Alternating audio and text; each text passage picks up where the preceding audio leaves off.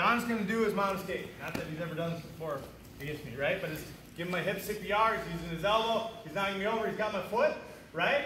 Now I'm in trouble. I can't wait for this to happen. Okay, I got to get out first. So everybody come around this side. You can see, see my inside leg. Right? Back to mount. So John is doing this exactly like he should. He's using his elbow, he's moving his hips out in order to hook my foot.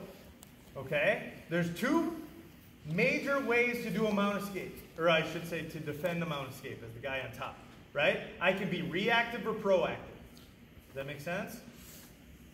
I can react to what he's doing, or I can attack him in mount, right? When I get to mount, not that I've ever gotten mount on John, but if I had, and I got to mount, and I was here for 3 seconds, and I got my points, okay, as long as John protects his neck and keeps his elbows tight, there's not a lot I can do, right? If it's not an MMA situation where I can punch him in the face, once I get to mount and he's already lost his points, he's just going to grab his collars, keep his elbows tight, and now I've got to try to break something away in order to attack him. Does that make sense? So once you're mounted, right? Remember, there's no stalling points in jiu-jitsu. So once you're mounted and they've got their points and nothing you did worked, relax, breathe, protect yourself, and you can go. So this is me proactively attacking mount, right? The other option is when he does a mount escape, right? He gets his elbow down, his hands are on my hip. Now I've got to react to what he does. Does that make sense? If he goes elbow on my knee, as soon as he shrimps, my hands are going to go to the ground. So I feel his leg flatten. He starts to shrimp. My hands go to the ground. That back foot is going to come up to his hip, and my knee is going to go to the sky. Here. Okay? Now he can't hook my foot and pull it in between his legs.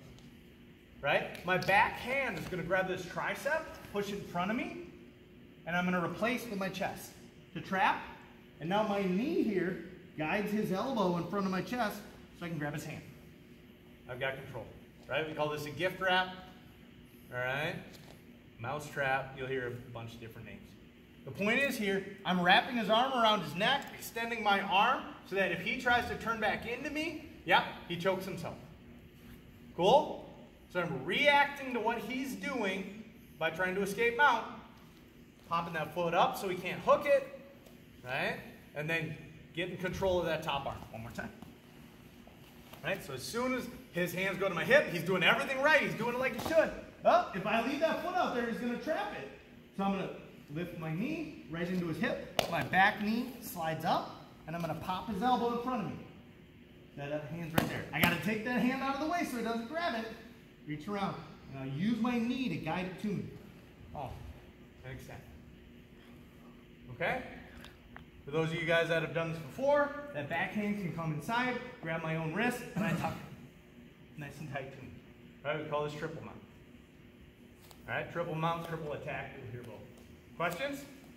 So person on bottom, do the escape. Person on top, slide that knee behind the head.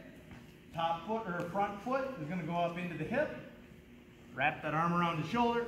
Boom. You can grab the wrist if you want. You can just posture up if you want. Depends how much you want to annoy the other person. Remember, they're going to do it back to you, so don't be too mean. 1, 2, 3.